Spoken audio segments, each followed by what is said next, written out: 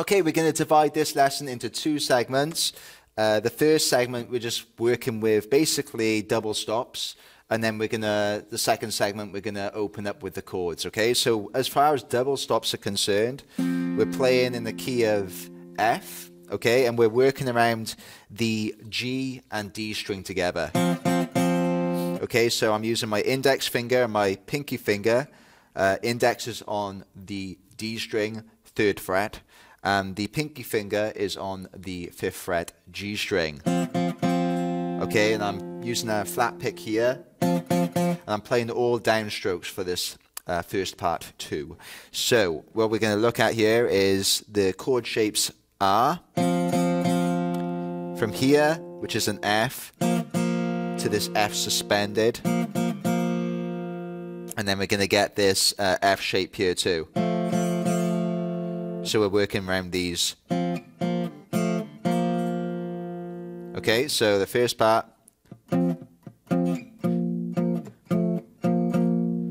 Okay, so we go in. I guess the F on the D string is going to continue to stay there. We're just working with the G string here. Okay, so we're going to go from. Can you see the movement there from the 2nd fret to the 3rd fret on the G string? Okay, and I'm also muting with my right hand as well, just to throw that in there.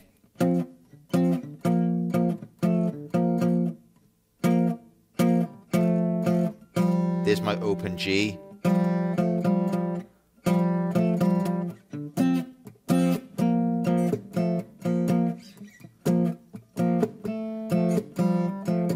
And as you can see, I'm kind of like playing rhythmically and percussively as I'm coming down on those beats as well.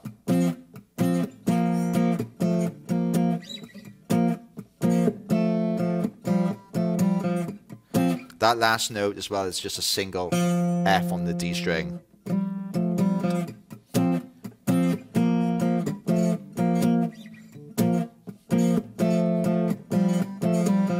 Okay, so that's the first segment.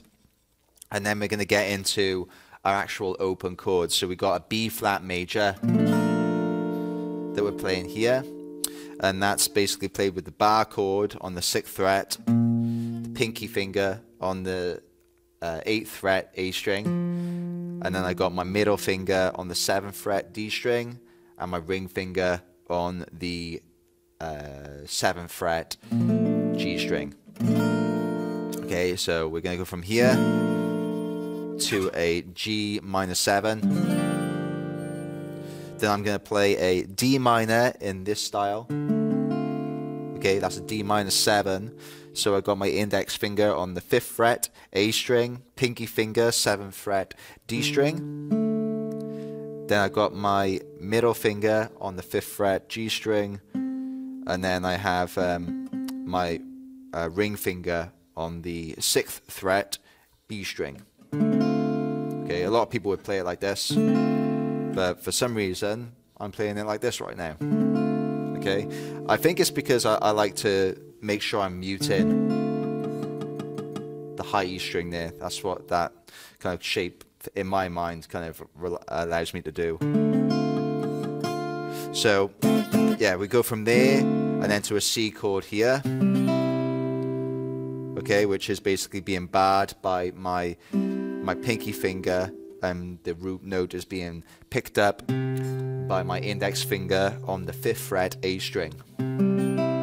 Okay, you can also play it like this if you want to, but right now I'm playing it in its A shape bar kind of position, and then I come into a minor 7th shape, which is the same shape as G minor 7 there.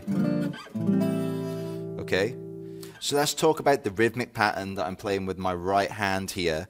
I'm working between, I would say, down up strokes and muted hits as well. Okay, so for the first chord, which is the B flat major 7, I'm going down and up. So okay, so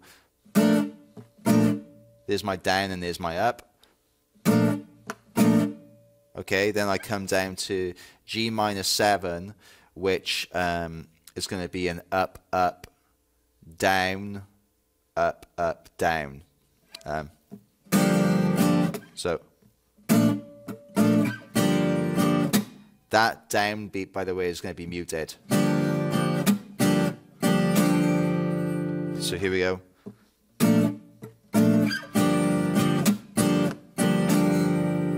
And then it repeats, then I get to the D minor 7, then C. So the C and the A minor 7 is divided. So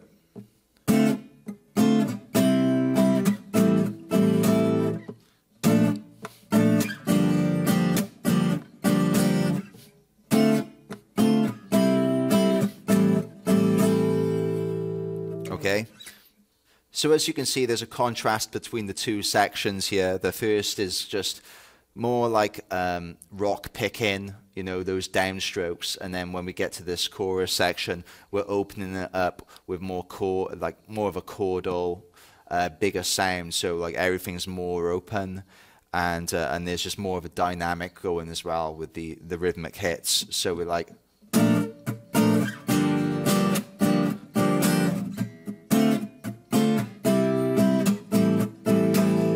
As opposed to